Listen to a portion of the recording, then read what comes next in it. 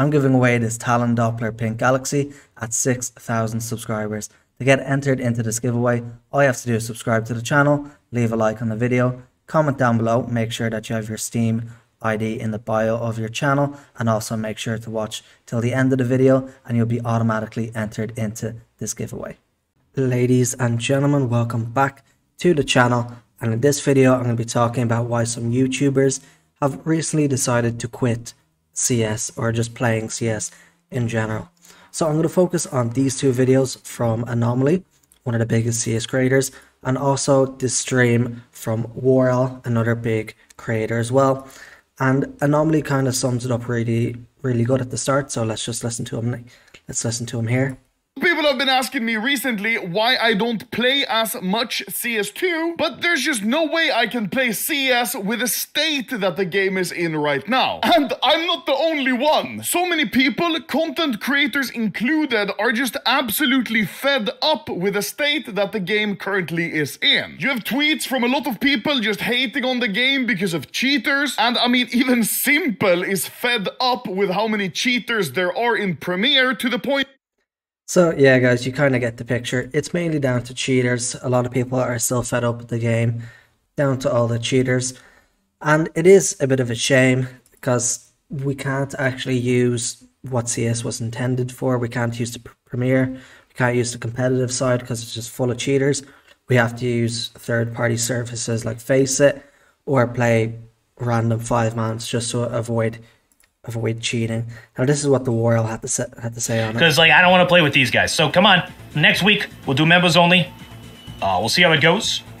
Thank you folks very much for watching. I think I'm done with Premiere, so I'm not playing. I'm. That was ridiculous. I think we came across cheaters almost every game, right? I'm just done. I'm not playing it anymore. That was stupid. Until they fix it. I don't care if the rank decays or whatever. I'm done. So,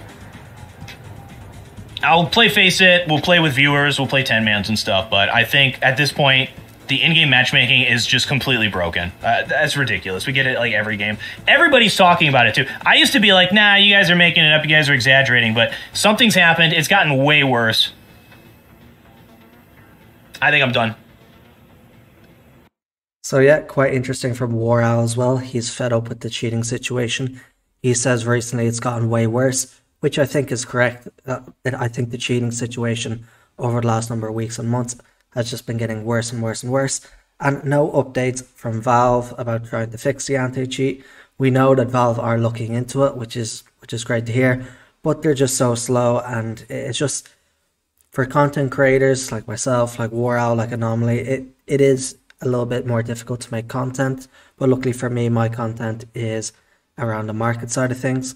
I did make a video not too long ago, let's actually check, 8 days ago, about these pairs of shadow daggers, how I thought they would be a good investment. Well, I got them for $560 and now they're going at like $593. They will eventually hit $600 soon, so I will be looking at decent profit from that. So it is good to see that overall the market is doing well, despite the whole cheating situation.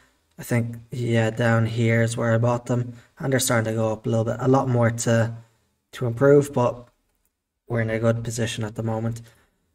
In terms of the market anyway, in terms of the actual game, it's probably the worst it's ever been. But hopefully, within the next coming weeks, Valve even makes a statement about the cheating situation, because a lot of people, myself included, we're quite unhappy about it. So hopefully Valve ends up doing something about the cheating situation soon, and less YouTubers go on to quit. But anyway guys, thanks for watching this video. You guys are absolutely insane with the support. We've gone past 5.5k subs, so we should be at 6k within the next couple of weeks maybe. So if you're new to the channel, make sure to subscribe, and I'll see you guys in the next one. Peace out.